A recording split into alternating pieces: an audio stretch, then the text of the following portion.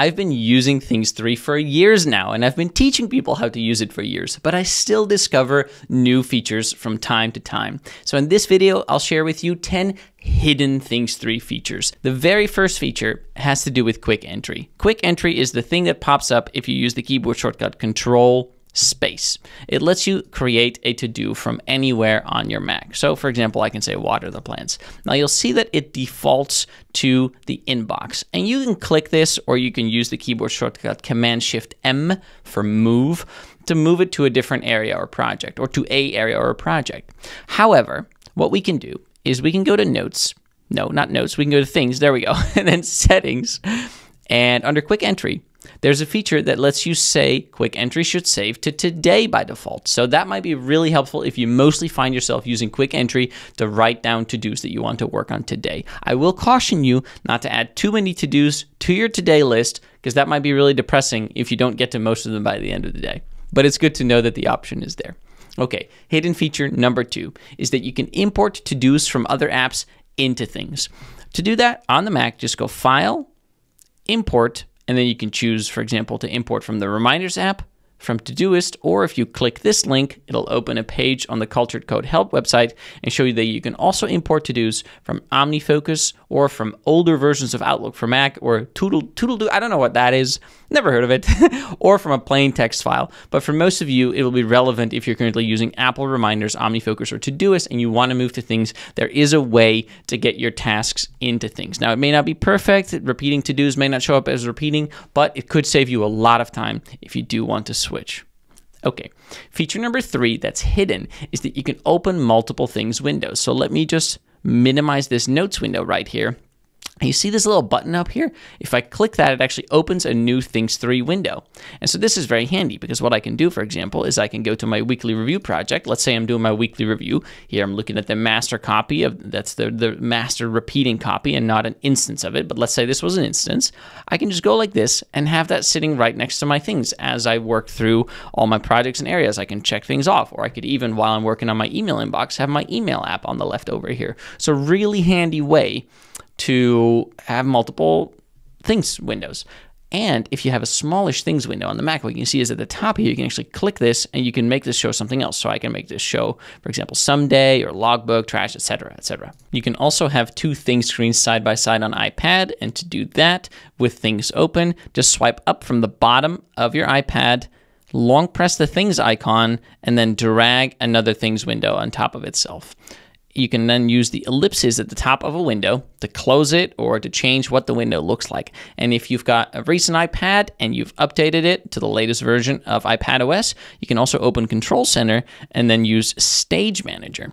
And if you do that, then you can do the same trick where you grab a Things and put it on screen. Then you can use the little handlebar at the bottom left of a screen to actually make it smaller or bigger. So I can move this. There we go. Now I have 2 Things screens next to each other. And again, I can make one screen, for example, my weekly review, and do my weekly review and have Things right next to it on iPad as well as on the Mac. Hidden feature number 4, that you can cancel to-dos. You can cancel to-dos. So how does that work? Normally, if I've got this task over here and I click it, you see there's a little check mark, and now it goes to the logbook. And it says I completed this task, so I can undo that. But if I actually hold the Option key on my keyboard and then I click it, it becomes a little cross. And you see that it's struck out. Now this means I've canceled this to-do. So this is basically a way of saying, I didn't do this. And of course, if I undo this, of course I can click this task and delete it, right? By hitting the delete button. Let me just undo that again. But then the task will not show up in the logbook. It will be moved to the trash. So if there's something that you were planning to, but you didn't get around to doing it, you may want to hold the Option key and then click it to have that little X just to show that you didn't get around to it. And you'll have that nicely logged in your logbook. Hidden feature number 5 is that you can pause repeating to-dos. So for example, here I have my weekly review project. It repeats every week. And by the way, you can do this with to-dos as well as projects as long as they're repeating. What I can do is I can right-click it and go repeat, and go pause. Now, why might you want to do that? Let's say I'm going to do a meditation retreat for like a month, right? While I'm in there, I'm not going to look at any electronic devices. So I'm not going to be doing my weekly review. I don't want to get out of the meditation retreat and then see 4 incomplete weekly reviews sitting in the today view of my things, because that would just be messy, right? So what I can do is I can actually go repeat and say pause. Now, if you do this, here's what I could recommend doing. Just open Quick Entry and create a task that says restart the repeating project for weekly reviews, or in your case, it might be restart the repeating to do for such and such, right? Now set that for the date that you want to restart it. So maybe it's like January 23rd or something, right? And I'll put this under my admin area. So now not only will the repeating to do or project be paused for the duration that is not relevant, but you also have a reminder for yourself that will show up in the today view on the date that you set. So in this case, on January 23rd, to restart that project or to do so you don't forget about it. I'll click save. And while I'm at it, I'll go back to things and the settings and just make sure the Quick Entry saves to the inbox by default, because that's my preference. Anyway, and I am not going to be pausing my weekly reviews. Weekly reviews are very important. All right. Hidden feature number 6 is that you can actually get a link to a things to do or a things project to use somewhere else. For example, here I've got this project for this video that I'm recording right now. What I can do is I can click the ellipsis over here and then click share, and I can click copy link. Now, after I do that, I can go and use that, for example, here in the Notes app. If I hit Command K, I create a link and I can paste it, and it looks like this. It's like things, : / / blah, blah, and click OK. And now this is a link to this project in things. So let me navigate back to today. Now, if I click this just to demonstrate, boom, I'm back in the project in things. So that's pretty handy, right? Now, there's another way that you can do this. You can also, on the Mac, click this button right here. And if you're doing this in the Apple Notes app, by the way, and it's called Add a Link. If I click that, then I'll see that because I have things open on the same desktop, this probably doesn't work if you're on full screen, but if you have things open on the same desktop as a note right here, then you can click Add Link, and it creates this link right here. And again, let me just go back to today, double click this, and it opens the relevant project in things, okay? But if you don't use Apple Notes, then what you just want to do is go to the ellipsis here, share, and get the link that way, and you can paste it wherever else you want, and it'll create a link that goes back to things. Hidden feature number 7 is about things widgets on your iPhone or your iPad. You might already know that you can create widgets, but did you know just how much you can customize the widgets? Here I am on my iPhone, and I'm going to tap and hold the screen until things start jiggling. Then I'll tap the plus symbol, and then I'll search for things.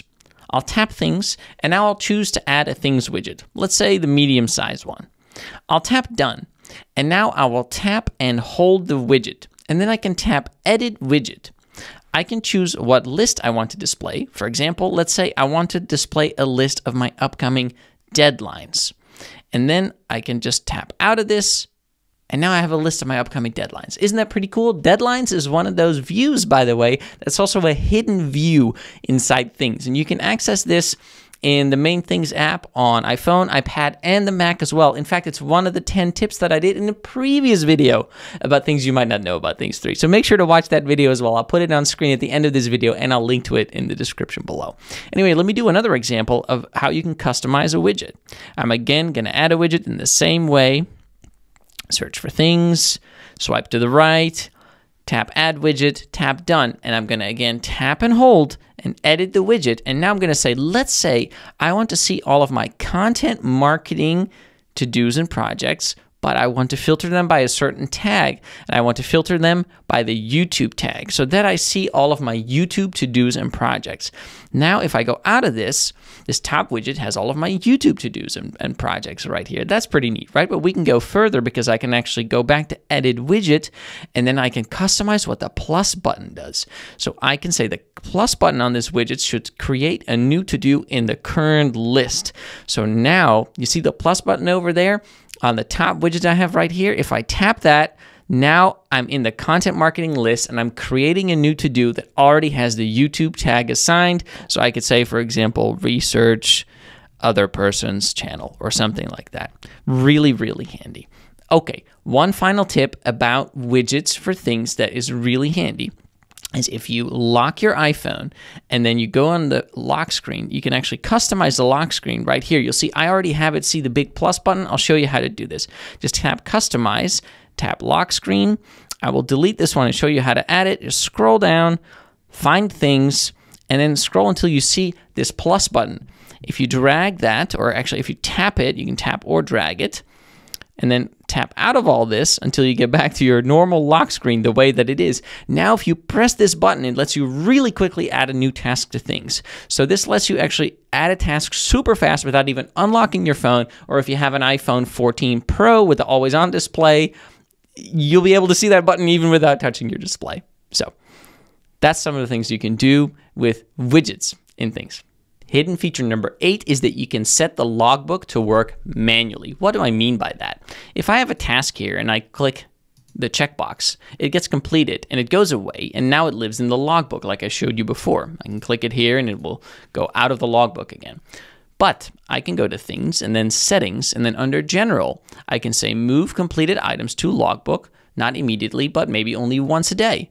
Or I can do it manually. So perhaps you've been super focused recently on your enormously long to-do list, and you've lost track of how much you are actually completing. So if you're feeling really bad because you feel like you never accomplish anything, and you just could use a little help and feel a little bit more proud of your achievements, of your accomplishments, maybe this is for you. Because what you can do now is you can check this off, check this off, check this off, and as you're working through your to-do list for today, the tasks will stay under today, and there'll be a constant reminder that you've actually already done things today.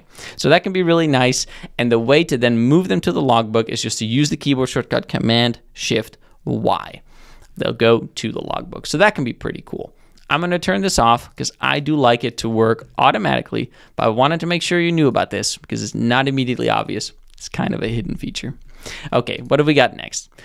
You can figure out in things when you've completed a to-do. So this can be pretty handy. Let's say you need to track your time because you're a freelancer, or your boss wants you to track your time and you want to know, hey, when did I start working on something?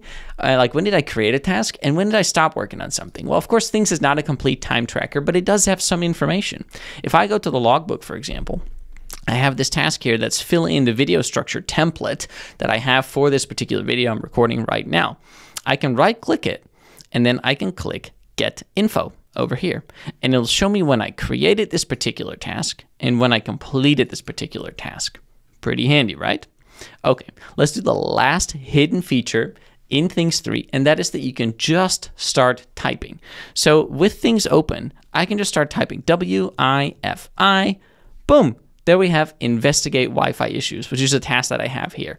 Or I can search for Calendar, and then I find the task Turn Calendars Back On. And you can also search for projects, for headings within projects, etc., etc. It's a really cool feature, and it also works on your iPad in Things if you attach a keyboard to your iPad. You can also just start typing. Now, if you found these hidden features cool, if you didn't know about them yet, if you found these tips helpful, you can learn much more about Things by enrolling in my course called Organize Your Life with Things 3. It's not just about showing you around the app, it's also about learning an entire workflow about how to integrate things into your daily life to be more organized and more productive. The link to the course is in the description of this video. Thanks for watching. See you in the next video. Ciao.